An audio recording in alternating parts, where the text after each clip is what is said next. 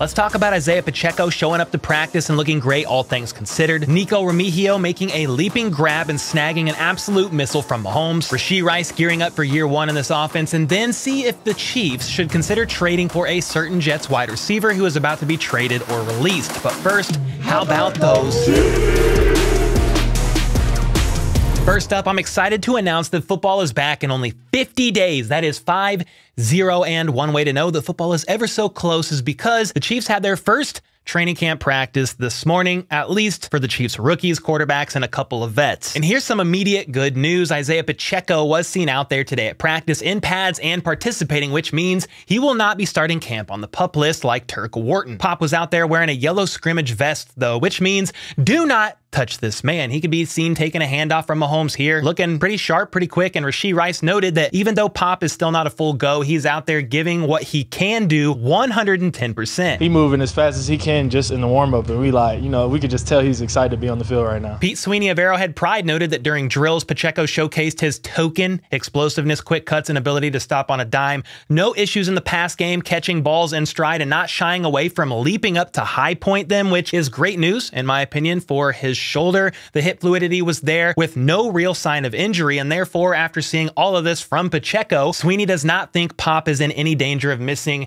any regular season time and should be good to go versus the Lions to open up the NFL season, and I like that news quite a bit. So while this is good news, and Pacheco did participate in warm-ups, individual running back drills, as well as returning kickoff/punt returns from the machine, he did not participate in any team drills, even though he could be heard cheering everyone on from the sideline. And it's worth noting that defensive tackle Terk Wharton was there on the sidelines working with athletic trainers during practice and was the last player on the field. And another veteran who was in attendance was safety Mike Edwards, who is reportedly dealing with a bit of a hamstring injury. And just in case you were wondering, here's who is actually in attendance right now until the vets arrive on Saturday. You have all four quarterbacks in: Patrick Mahomes, Blaine Gabbert, Shane Buechele, and Chris Olajuwon. I probably say his last name wrong every time. I'm sorry. 3 running backs: Isaiah Pacheco, Deneric Prince, and Jarian Ely. 5 wide receivers: Rashee Rice, Cornell Powell, Nico Remigio, Kakoa Crawford, and Ty Freifogel.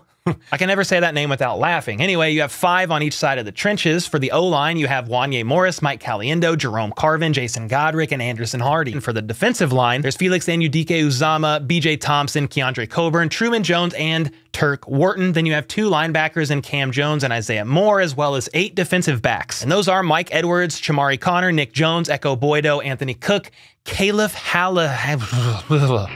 Halassi, Isaiah Norman, and Reese Taylor. So it's pretty light right now as far as depth goes, but there were still a few standouts today at practice. Matt McMullen noted that cornerback Nick Jones tallied a pass breakup on a slant during 7-on-7s. Rashee Rice made a contested TD grab as well during 7s, and Patrick Mahomes was seen throwing an absolute laser to Nico Remigio, who made a nice leaping grab for a touchdown. Let's go! Well, that was certainly a freaking missile from Patrick Mahomes on a rope. Definitely a great connection there, and I'll be intrigued to see if there's more like that to come from the UDFA receiver in Nico Remigio, a guy who, in my opinion at least, has an uphill battle to make the roster due to the competitive wide receiver room, but a guy who could be a welcomed practice squad addition should he clear waivers after the cutdowns happen from 90 to the 53-man roster. And to be clear, I don't currently have him making the roster, but I guess I will never say never, and we will have to wait and see how things play out at camp and preseason first. We also got to hear from a few rookies today, with the first being offensive lineman Wanya Morris. He's been taking care of his body and trying to get as prepared as possible for Andy Reid's training camp because he was told, "Oh, it's gonna be hell." That's what they told. That's what they told me. But you got to take that to the chin because, like I said earlier, it's gonna be hard. And if it was easy, everybody would do it. Wanya then complimented left tackle Donovan Smith, who has already been giving him some tips and pointers about his hand usage and staying patient. And Wanya said he feels very comfortable doing whatever Coach Heck asks him to do on the O-line, right side, left side, doesn't matter. He was then also asked if he was a trash talker, and Felix Uzama answered that question for him. Are you a trash talker? Oh, hell yeah. I'll answer that question. You heard him. I can, but I'm a fun trash talker though. I'm not gonna be disrespectful. And speaking of the local homegrown kid himself, Felix Uzama said today was tough, but hopefully it gets a bit easier as they all get acclimated to the climate and the style of practices and are as ready to go as they can be by the time the vets get in. It's also worth noting he had thumb surgery early in the offseason due to an injury he sustained on the last defensive play of the game in the Big 12 championship and dealt with that recovery process during OTAs. but is now 100% good to go, which is great news. How are you feeling now? Do you feel 100%? Anything that you're still trying to get comfortable with?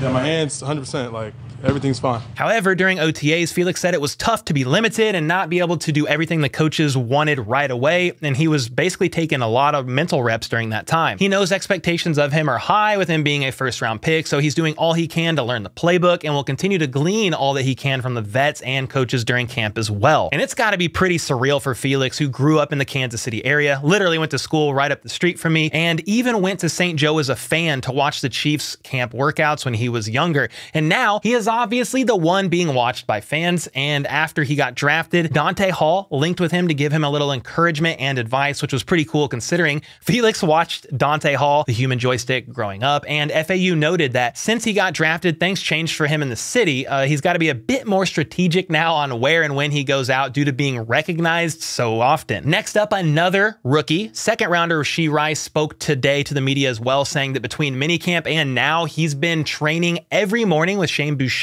to get as prepared as possible from an endurance standpoint, yes, but also to get a hopeful glimpse into the mind of Mahomes through Buechele. He just kind of taught me what's going through Pat's mind as far as me running a play, and meeting with Shane, you know, during that little break, he gave me kind of a head start, and then every day I'm gonna be meeting with Shane in his dorm just to go over plays before the next day, so I'll be prepared. And even though you can try and prepare for Andy Reid's camp, you can only be so prepared because it was reported that Rice had a bit of a rough practice today. How hard was it today?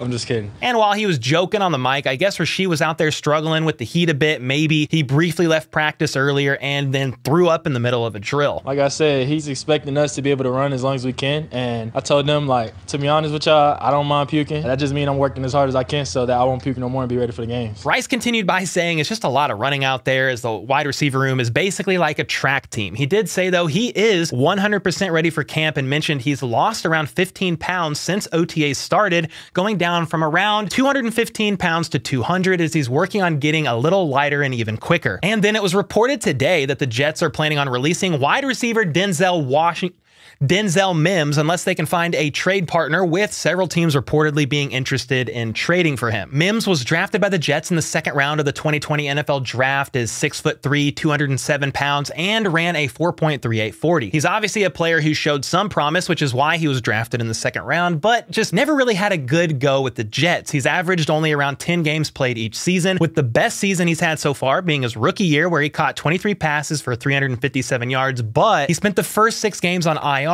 due to a hamstring injury, then requested a trade last year around this time, and looks like finally they're granting it this year. And I'm addressing this now because I know I'm going to get asked about it, and honestly, I do not think the Chiefs need Denzel Mims unless Veach and company see something there, particularly in Mims, a particular strength or trait that is lacking in the current wide receiver room. And even if they wanted this man, they would definitely have to trade for him, because if released, Mims will most likely get snagged, get claimed by some team off the waiver wire before the Chiefs would even have a chance. So what say you guys? Are you fine with the wide receiver room as is and say, no thank you, Denzel Mims? Or do you personally see something in him that could be good for the Chiefs' current wide receiver room? He does come with a few years of experience, but in my opinion, the Chiefs needed to either add somebody like D-Hop to basically be wide receiver 1, or just keep things as is, and that is what I personally think they will be doing in this case regarding Denzel Mims, passing on him, meaning not trading for him or attempting to claim him off waivers, even though if he made it to them for some reason, 32 on the waiver wire, they could potentially grab him, but I am not very hopeful, and I don't know that he's needed at this point in time. Either way, though, make sure to let me know your thoughts in the comments down below, and until next time, let's go.